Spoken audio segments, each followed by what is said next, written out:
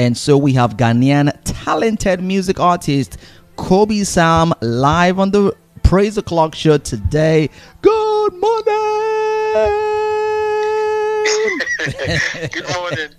Good morning. What's up? I'm good, man. I'm good. How about you? I'm great. I'm doing awesome this morning. All right. So first off, let me ask you. Most of your pictures that I have seen always has you wearing eyeglasses. So is that your signature or what? What's up with that?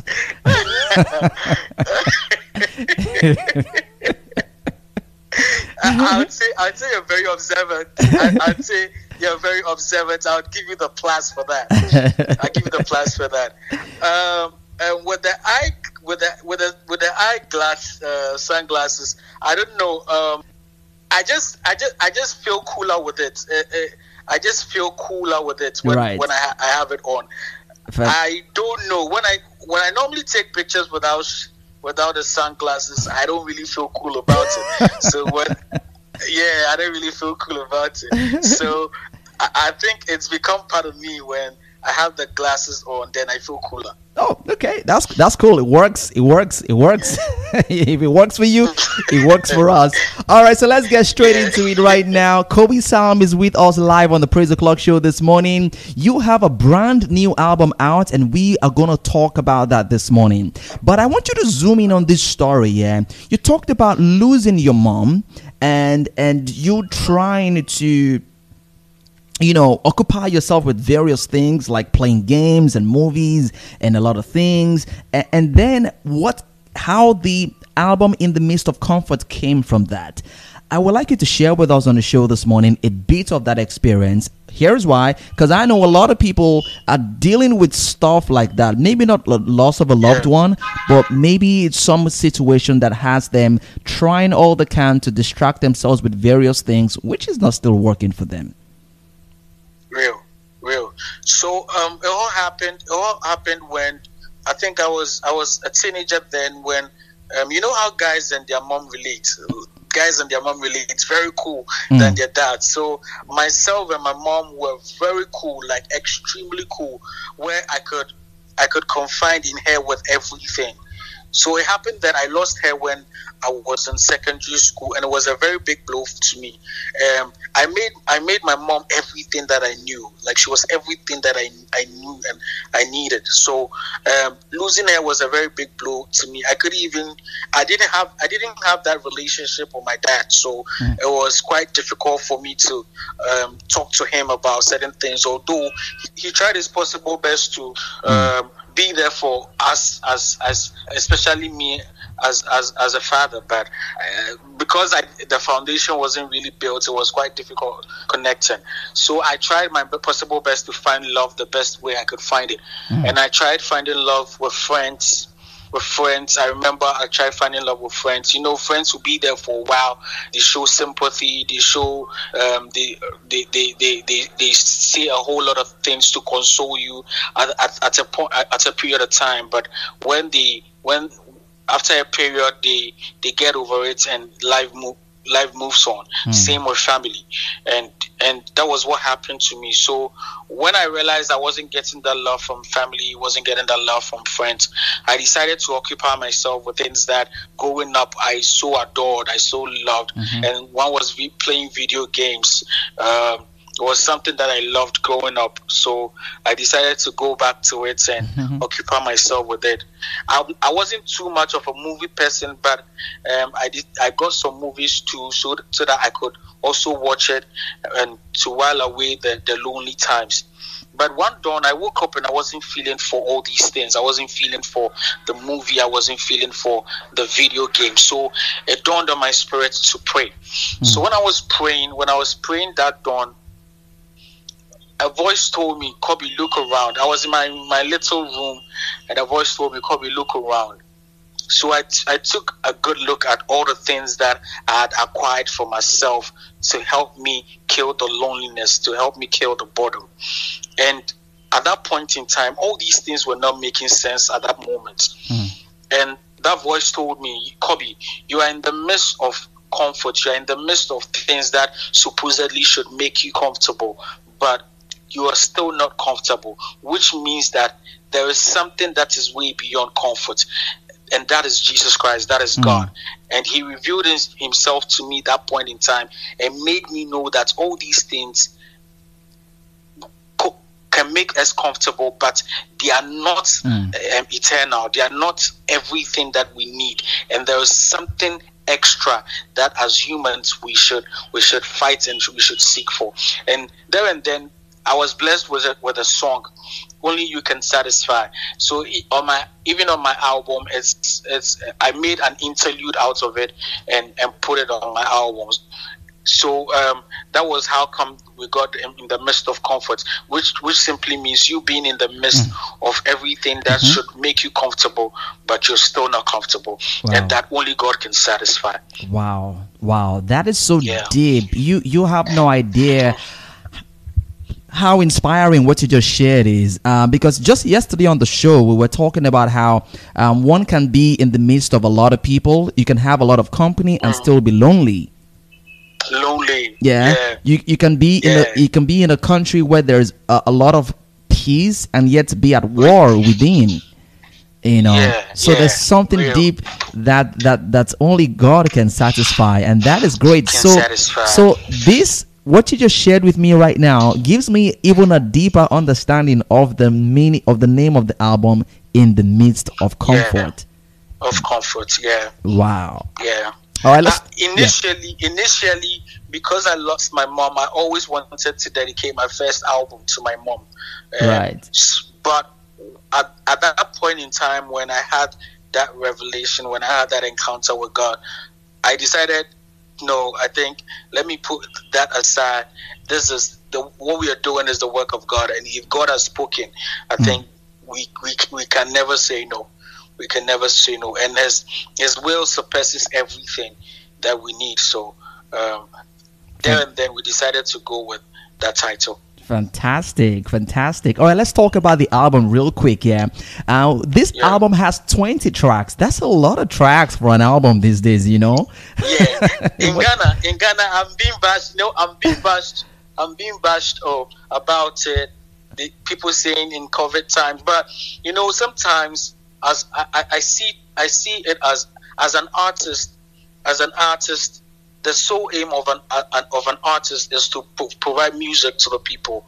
So for a space of 4 to 5 years, I've been doing this, and I can say the number of songs that I have in the system is not too many because of my work and other responsibilities that I have to tackle as an individual. So I decided to at least put a lot of songs on the album, so that as sort of a compensation to all the people who have been yearning for my music for all these while. And I think it's worth it. That's great. That's great stuff. Let's now talk about the guest appearances on this album. Yeah, we have Idem Evangelist, to Dark Suburb, to Nana Asase, to our very own NK, to Canton Jones, and quite a number of guest appearances in there. Can you tell us a bit about your decisions what influenced your decision to pick these guys and work with them, and how that was? Okay, so I am someone who meditates a lot before I start putting a song together. I do a lot of meditation on the song. I premeditate how the song should sound, the sort of impact I want the song to carry, and everything. So it boils down to which song, the sort of impact, and the sort of let's say vibe. Let me put it that way: the sort of vibe the featured artist would carry or will add to the song. So, and sometimes, on rare occasion, it comes back to relationship. Okay. So with Nana Asase on the first song, I think the song talks about, is a praise song, is a worship song, which talks about the greatness of God. And Nana Asase is one of the renowned poets in Ghana, and he he disintegrates words, or how should I put it? He praises God in a form that a beat one's understanding. So that I can you don't understand Chi, but I can explain to you that the Chi, or the local language that was said in the song, is not the normal language that you would probably hear on the street, on the streets of Ghana when someone is speaking Chi. It goes way deeper. It goes way deeper than that. Wow. Yeah, it goes way deeper than that. And that was what I really wanted to carry. That was the message I wanted to carry, because in Ghana, when you are giving appellations to a deity, you need to be very in depth about it. You need to go very in depth about it, so that people will feel the intensity of whatever message that you're trying to send across. And that was what I needed on it. Good job. With Canton Jones, I decided to put Canton Jones on the record because first and foremost, from our side in Ghana, I think urban gospel exists for a long time. It's been around for a long time, and we've always adored and we've always appreciated all these foreign Christian rappers who started this journey.